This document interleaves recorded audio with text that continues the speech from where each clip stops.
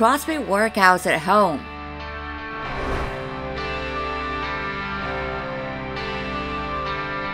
You have definitely heard about CrossFit, but you may have imagined this type of activity as people throwing around heavy barbells, swinging kettlebells all over the place, and jumping up onto impossibly high boxes.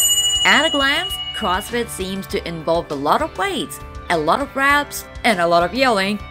Quite demanding on equipment, isn't it? Actually, it turns out that you don't need any of the things mentioned above. What about increasing your physical strength, your stamina, balance, and flexibility? And all that without leaving your home! If you still don't know why you should be happy about hearing that, well, then this video is for you. But what is CrossFit exactly? Traditionally, it's a strength and conditioning program designed for overall physical preparedness that combines sprints with weightlifting, endurance with gymnastics, with a healthy dose of specialty disciplines like powerlifting. It's a form of high-intensity power fitness, HIPT. Such workout may include dynamic exercises like plyometric jumping, kettlebells, or explosive bodyweight movements.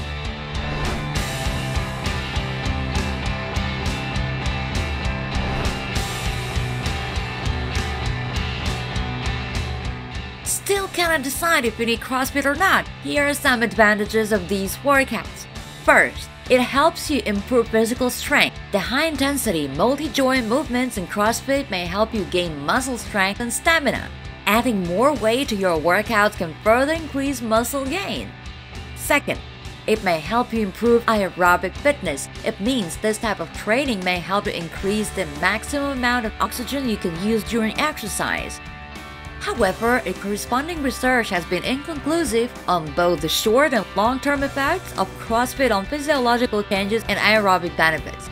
Third, CrossFit workouts often include functional exercises or exercises that copy movements you do in everyday life.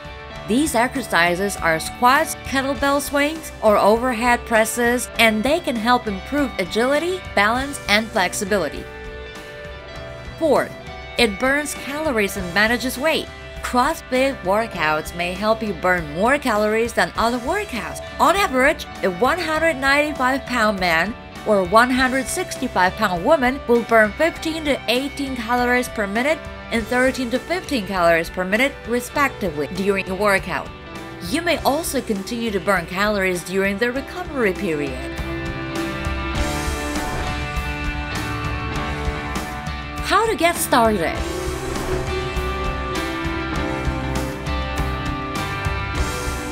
If you think you're ready for a CrossFit challenge, at first, you should find a gym nearby. Such gyms are also called boxes. Don't forget to ask questions about everything that isn't clear for you. When working out, scale accordingly. All CrossFit movements are scaled and can be modified. Go at your own pace and remember to rest. But let's say something happened to your daily routine, something like pandemic, and you can't visit your gym anymore. Don't get sad because we know what you can do. As we have mentioned before, CrossFit workouts are based on functional movements similar to what you do in everyday life. There are plenty of them that require only your body weight. If you'd like to bump up the intensity, add some dumbbells or kettlebells. If you're a beginner or you simply don't have any weights at home, try household objects like milk jugs, canned goods, books, bags of rice or beans, filled water bottles, a heavy backpack, or a broom or mop.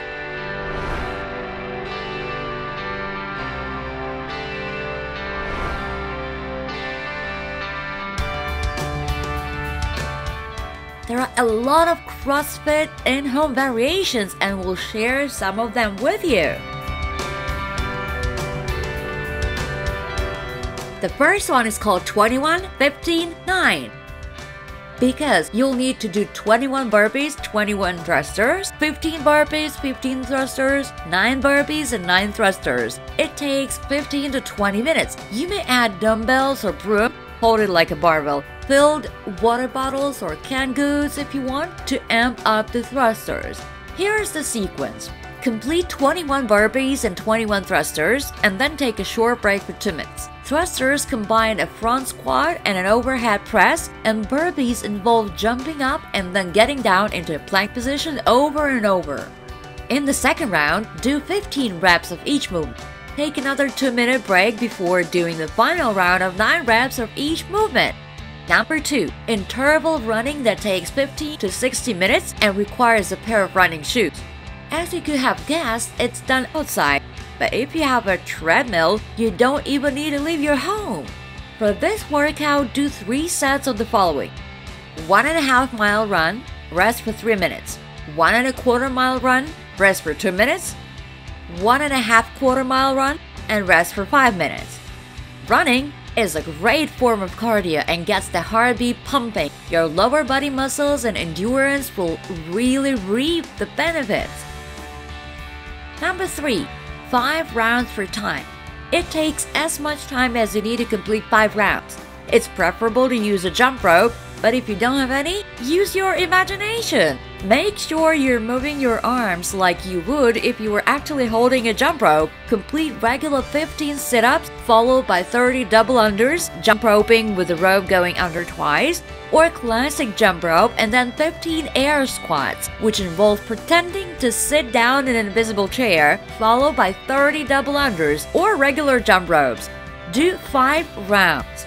Your endurance and lower and upper body strength will improve with this workout. Number 4. Annie. For this one, you'll perform 50 reps of double unders, then 40, then 30, 20, and 10. Next step is 50 reps of sit-ups, then 40, then 30, 20, and 10. Double unders, which involve swinging a jump rope around your body twice during every jump, are a fine way to get your heart pumping. If you have difficulties, just count regular jump rope skips or hop completely rope-free. And number 5, death by burpees. For this workout, start a timer and perform the designated number of burpees at the top of every minute. Minute 1, 1 burpee. Minute 2, 2 burpees. Minute 3, 3 burpees. Continue adding a burpee each minute until you can't burpee anymore. Which one would you like to try right now? Maybe you know some more great CrossFit variants that you do at home. Comment about it below.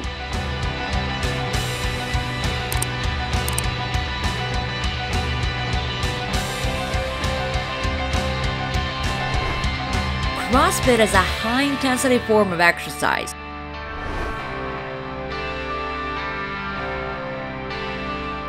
You should remember that your risk for injuries increases anytime you increase the intensity of your workout or the amount of weight you're lifting. CrossFit isn't safe for everyone. If you're pregnant and already practicing CrossFit, it may be fine to continue, but make sure to talk to your doctor first. If you're pregnant and you do CrossFit, you should wait until after your pregnancy to start. CrossFit isn't safe if you're injured or have other serious health concerns either. Make sure you talk to your doctor first or work with a physical therapist before starting CrossFit.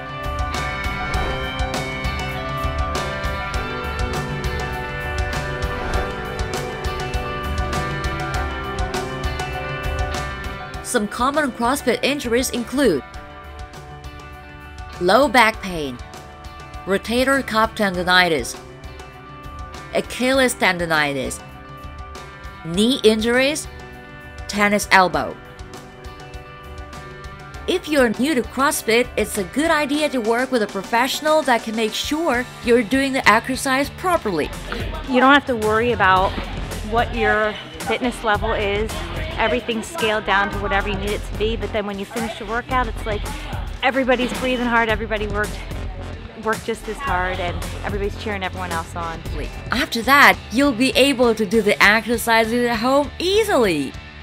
Having improper form, trying to move through exercises too quickly, or lifting more than you can handle can all lead to injury. Beginners should go at a slower pace and increase weight gradually until your fitness level improves.